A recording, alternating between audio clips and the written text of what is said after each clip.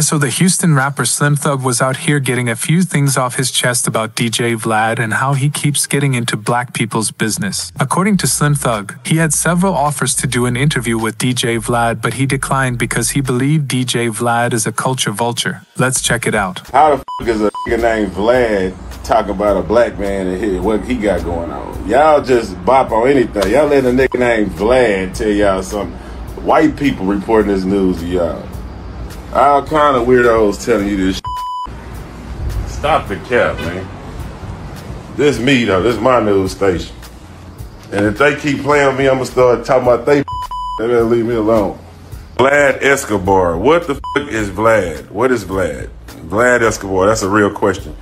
Vlad. What is that? What name is that? Where is that from? What nationality is that?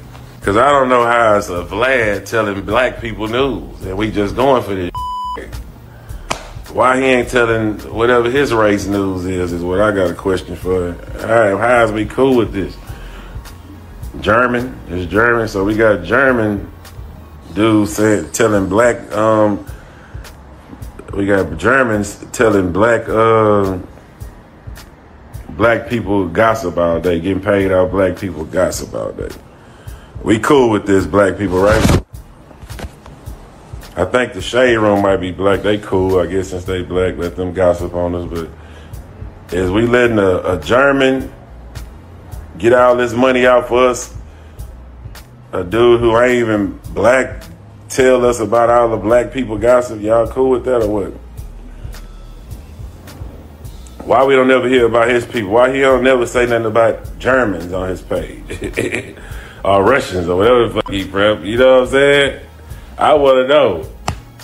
And why is black folk going on Vlad? Tell me when Slim Thug went on there. I got several offers. I wasn't going on there goofy. Fuck, I'm on there. I look at it like what I'm telling you. And you know what I'm saying?